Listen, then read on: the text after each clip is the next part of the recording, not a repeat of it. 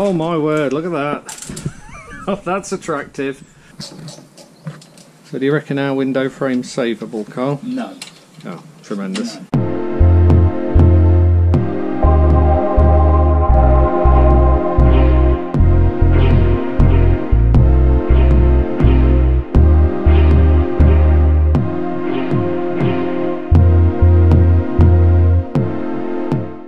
So I'm here with Carl from Chortles Top Shop, and anybody who's in the Mark 1 golf scene knows that Carl's pretty much the man for a Mark 1 cabriolet roof. So he's going to take us around our Mark 1, our eBay catastrophe that we've been putting back on the road and making good, and let us know what he thinks. He's going to give us some overview of the common rust areas and issues that you see with Mark 1 golf cabriolets. Carl? Okay.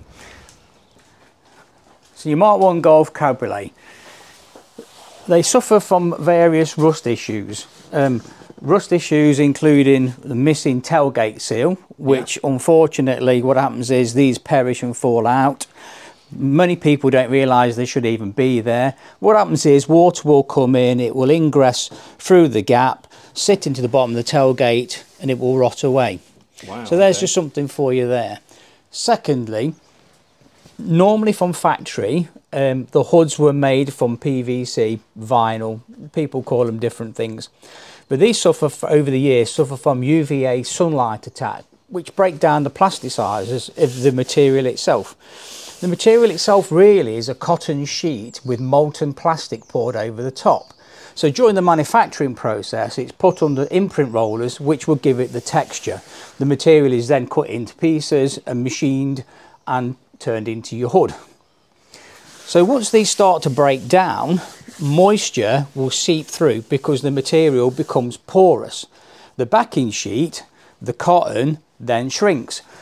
So what we end up with is this big frowning above the windows.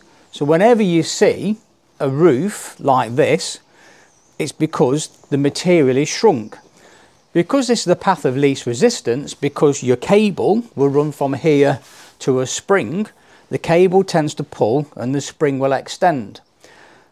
I see so many times people saying, you just need a new pair of side tension cables because they've snapped.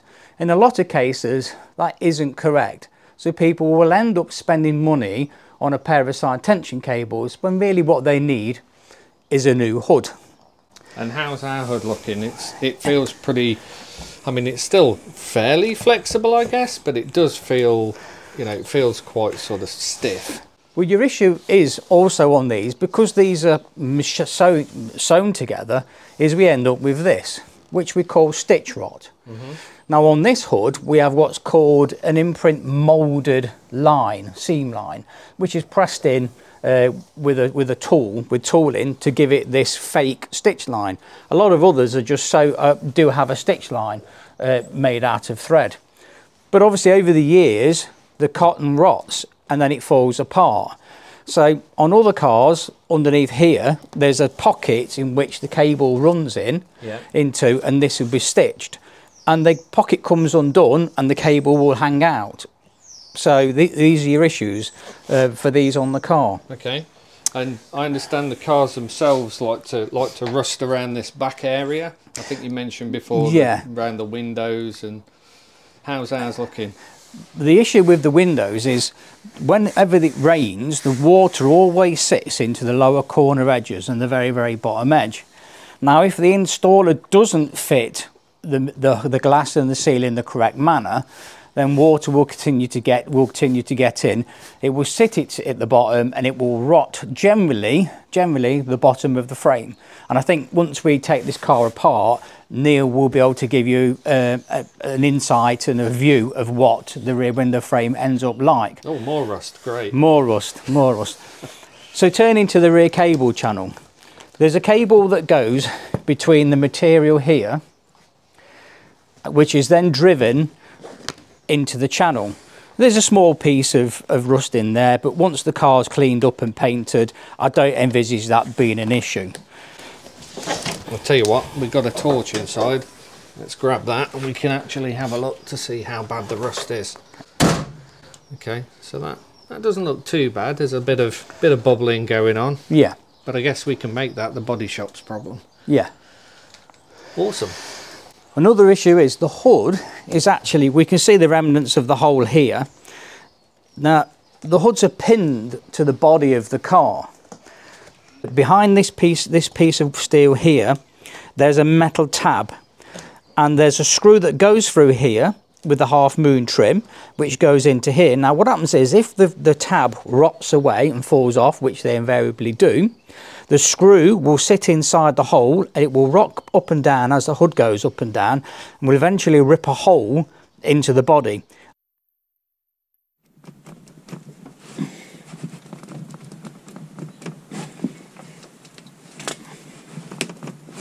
I'll get outside now and grab it for you.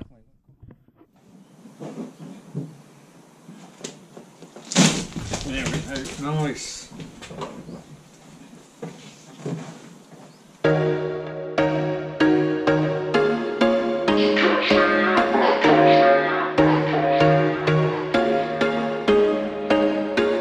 There was once a day that I would pray for you. I'd go and misbehave just so you'd notice too. Sneaking looks up and down from across the room. And damn, what a hell of a view. I feel good, you look great, I like you, I can't wait. A first time, a first date, you're so fine, I'm so late. You sip wine, I drink straight. Don't waste time to my place. I feel my heart erase. So catch me if I fall.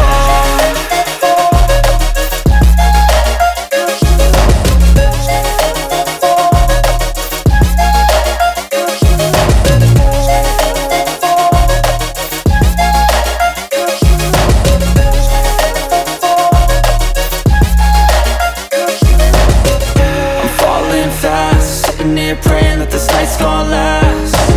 You got it all on tap, I'm loving your vibe, always have your back. We like all the same tracks, listen all night in the sheets all black. Said I'm falling fast, don't remember life before you, that's fact. I feel good, you look great, I like you, I can't wait. A first time, a first date, you're so fine, I'm so late. You sip wine, I drink straight. Don't waste time to my place. I feel my heart erase. So catch me if I fall. Take these clips out here. 1, 2, 3. Depending upon the manufacturer of the hood, some side pieces, which is this piece that's here, would maybe go up from here to here, depending upon the manufacturer of the hood.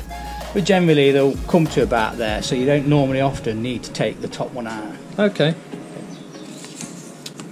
Everything, I think pretty much everything is dead on this hood. Common issue is that most of us suffer from is this remnants of strap here would go through this interliner and padding. There's the remnants of it because it's snapped, broken off. And as you can see, the shape of the hood at the moment, the way it's curving out, when really what it should do, it should fold in concertina-wise. Yeah, you see so many Mark 1s with a big loop of hood out the back. That must be what causes it then. It is, and one of the key contributors to that is that people don't fit the hood cover, the tonneau cover, when the hood's down. So therefore we end up with a lot of backfresh of the wind blowing. Pushing in, pushing against everything, and it can also stretch and dirty your headliner. So my advice is always fit your tonneau cover. For when you're out and about.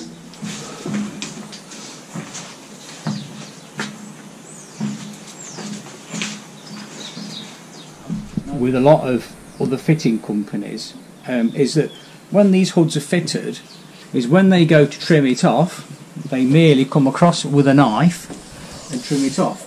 What they really don't realise is they end up cutting through the headliner. It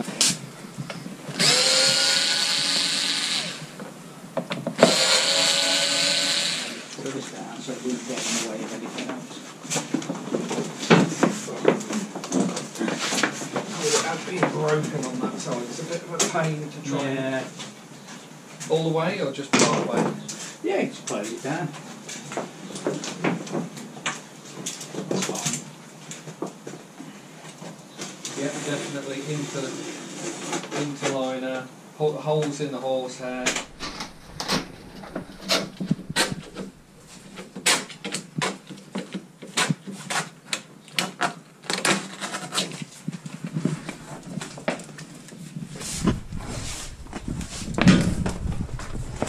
Oh my word, look at that. Oh, that's attractive. Well, this is your interliner and your padding. Obviously someone's tried to attempt to repair this with gaffer tape. But basically what happens is the capping sheets tend to rot, fall apart, and the padding, this is a rubberized horsehair and formed into a sheet, and it's latex rubber that it's all mixed up with, and over the years the latex rubber, like rubber does, tends to decompose, it rots, and therefore your padding falls apart. So if you find little bits of straw and grassy kind of bits and pieces on your parcel shelf or on your back seat, 9 times out of 10 it's going to be your padding is falling apart.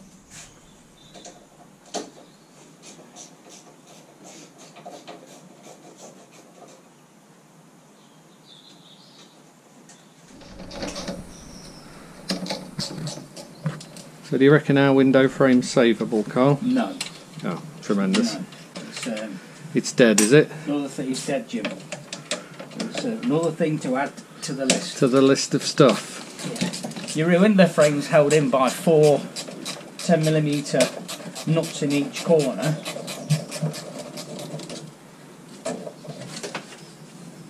And subsequently, in the top, it's actually hung on your 2 webbing straps. And it's simply held in. If we can wiggle this out,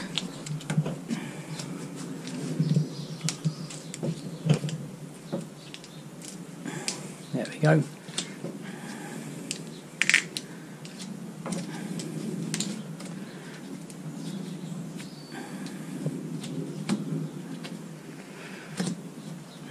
Because this webbing strap here is doubled over, it can be a bit hard to pull out, but it's simply, oh, it's a pin. So we take the pin out, that reduces the diameter of the webbing, and your webbing pops out. Pulls out. Nice. I'll hold that end. Okay.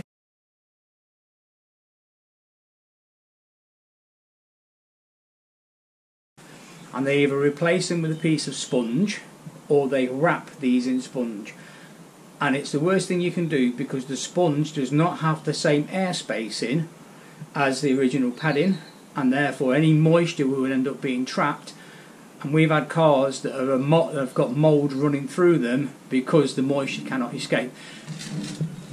There's the ugly side. So we have a rust-eaten edge all the way down, severe delamination and rot in the corner.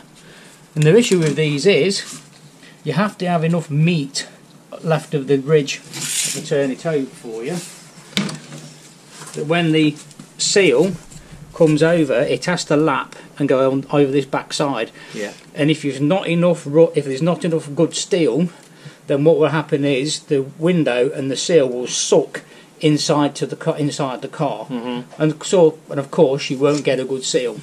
So the window frames then, Carl? Yeah, there's various sorts of window frames out there by various different suppliers. Ours are the correct, as you notice on the insert. This is one that we've taken apart for demonstration purpose. You'll see there's square cutouts. Oh yeah. And clearly evidence of rusting from the old frame. Yeah. Now some frames don't come with the correct fixings. However, the ones that we supply have the matching square nuts. Generally ours would always come fully made up. Well, it's a good thickness of steel there as well. What's that, like 2 mil or something, right? Yeah. So ours are a one-piece stamped unit, where others may come in various, like manufactured. different pieces. Come in parts and welded together. Where this is a one-piece stamp frame. Nice. So these are the ones that we use. These are the ones that we recommend, and we know that these are fit for the job. Nice one. Thanks.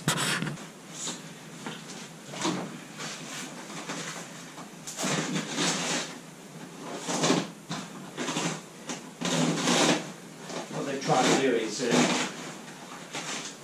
re-glue everything back down. This has obviously been worked on, Yeah. but they're just literally re-glued everything back down.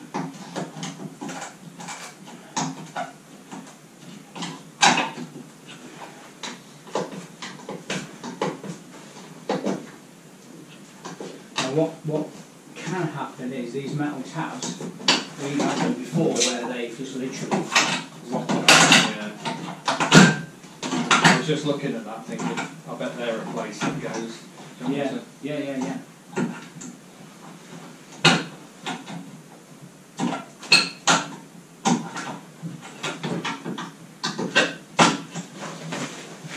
Right, and then just take the knife, or my scissors I think are in the bag. Already? Or on there, the black scissors are on the workbench maybe. Got on. On the roof. And then what we need to do is just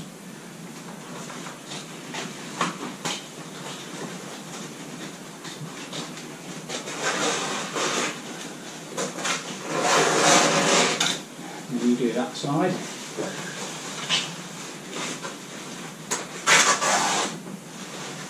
And you might as well do the black plastic bit at the end as well. Just cut that.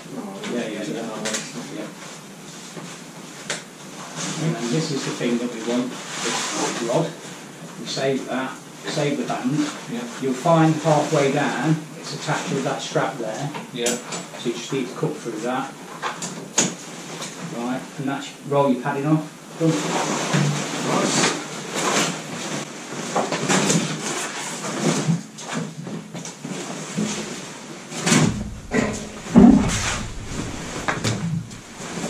On the framework together with these pins, these are hydraulically pressed in the factory, there's little spacer washers. Yeah.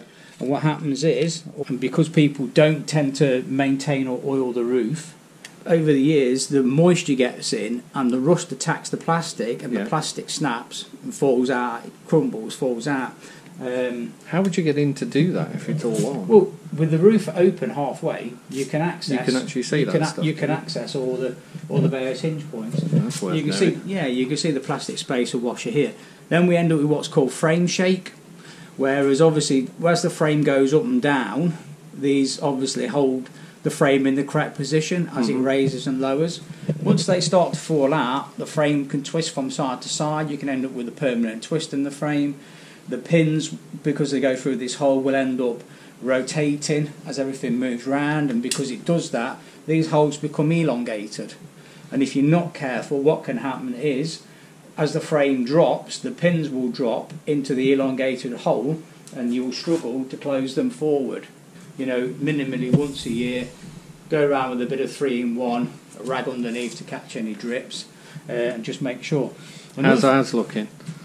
Yeah, so far all your white spacer washers are here. Okay, that's the result then. Moisture sits in there and it rusts. And if a car has been sat with its roof up for so long, or even with it down for so long, by the way, you're not supposed to have your roof in the down position for more than 3 days. So it's actually in your Volkswagen handbook. Wow! It does tell you that. So what happens is, once the moisture sits inside here, this pin here can end up seizing. So subsequently, as the roof is then forced and pulled or pushed open, it can end up shearing. It will break the top end of this bracket, or it will twist and shear the pin. And therefore, tell you what, we can have a look at that right now, because that's exactly what's happened on the other side of this. There you go, that's exactly what's happened here. Yeah, it's sheared off the bottom here. Yeah. It would normally be, if I can use something to point with, should really be bolted into there. Yeah. It's a 13mm bolt, and that would go onto there and hold that into position, but that's sheared. So what we'll have to do then is grind this end off here, and we can use a repair bolt and a nylock washer to secure all that. I have a spare bracket, so hopefully we should be able to get that done today. Alright, tell me about these pockets then, Carl. On headliners, a lot of people say, I don't want the headliner changing. And as you can see, the way that the hood is made up from the factory on a bare frame, the first thing that's fitted is your headliner. Now the issue you have with these is they come unglued here, they tend to go dry, So that's going to make that saggy. Yeah, so it does if sag. you've got a saggy headliner, that's probably the problem. Part of the reason. But one of the issues that we do come across, but then we find that these pockets here, these are in quite good condition, but a lot of the times this material rots. You can see on that one there, on that side, Neil, you can see how the material's gone quite thin and holy, you can see? Yeah. There's the comparison. Yeah. And that's what happens. So sometimes they fail on the corners. It's in there. Yeah.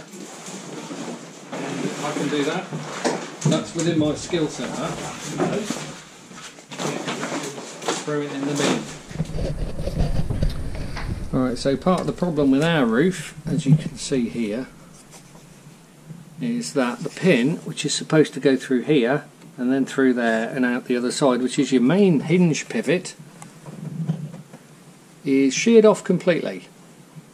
And basically what Carl said is we're going to need to get that out, drill it out, and then replace it with a bolt, an eye-lock nut and a spacer. So what we want to do, we want to put these on like that, that one like that, and then we want to get something like some tape, or a tyre wrap.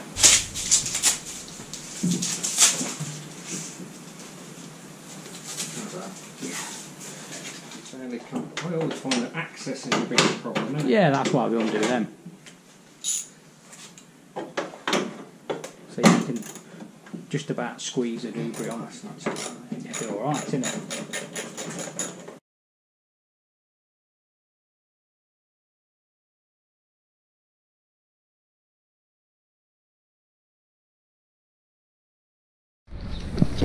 Alrighty.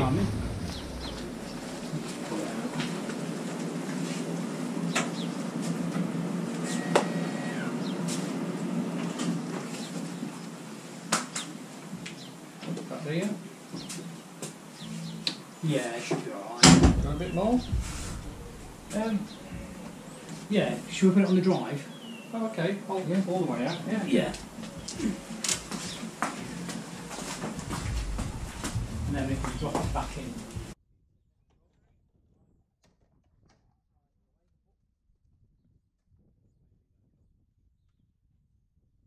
And away we go. And that is your frame removed. Awesome. How am I going to do with it now? Oh, do you store it? you can fold it.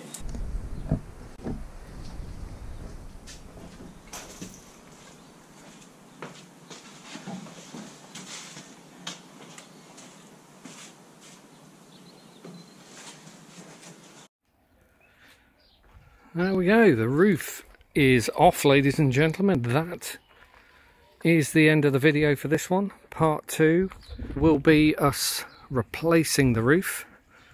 So basically fitting a new hood, interliner, padding, headliner, new window frame of course because ours is rotten.